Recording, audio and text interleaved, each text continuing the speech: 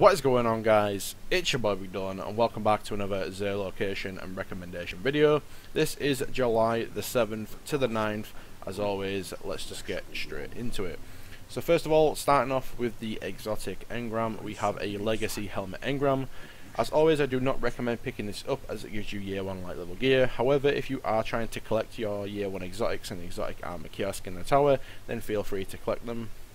For Titans this week, we've got the Eternal Warrior with a 80% stat roll of intellect and strength.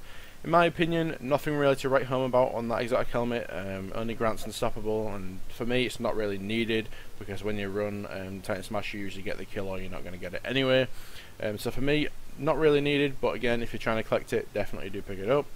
For Hunters this week, you've got the young Ahamkara's Spine with a 85% stat roll of discipline and strength. These are actually a really good exotic for golden guns, especially in Iron Banner this week where it's mayhem. You can just pretty much throw trip mines above doorways and get free kills. Definitely recommend picking them up if you are playing Iron Banner or if you do like to play golden gun a lot. But if you do pick them up, I'd recommend maybe trying to get some glass needles and try and get a better stat roll and maybe some better perks on them, as they are a little bit on the low side.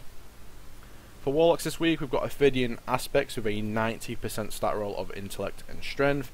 These are always pretty much my go-to exotic when I play Crucible on my Warlock. You get increased melee attack speed, increased grenade throw distance, you get increased reload speed with all weapon types, and you get improved energy drain abilities. I mean, definitely an absolutely amazing exotic. Definitely recommend picking these up if you've not got them whatsoever at the moment. Again, the 90% stat roll could be a little bit better, so you might want to pick up some glass needles, but other than that, definitely recommend picking them up. For the weapon this week, we have the Hawk Moon. Now this is a little bit of a nostalgia weapon for me. Mainly, like I say, it was good in year 1, but other than that, it's pretty much never really had its time to shine. Suffers from the lack of range in recent metas. Definitely going to get outshot by Eyes Lunas and Palindromes at range, but it is still by far one of the best looking exotics in the game, one of the best sounding, and it's just an absolutely great feeling weapon to use. Definitely recommend picking this bad boy up if you don't currently own one.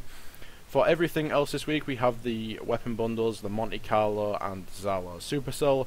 We have the Plasma Drive, Emerald Coil, 3 heavy ammo for 1 strange coin and 10 for 3 strange coins, 3 coins, glass needles, Mote Light for strange coin exchange, and finally exotic shards.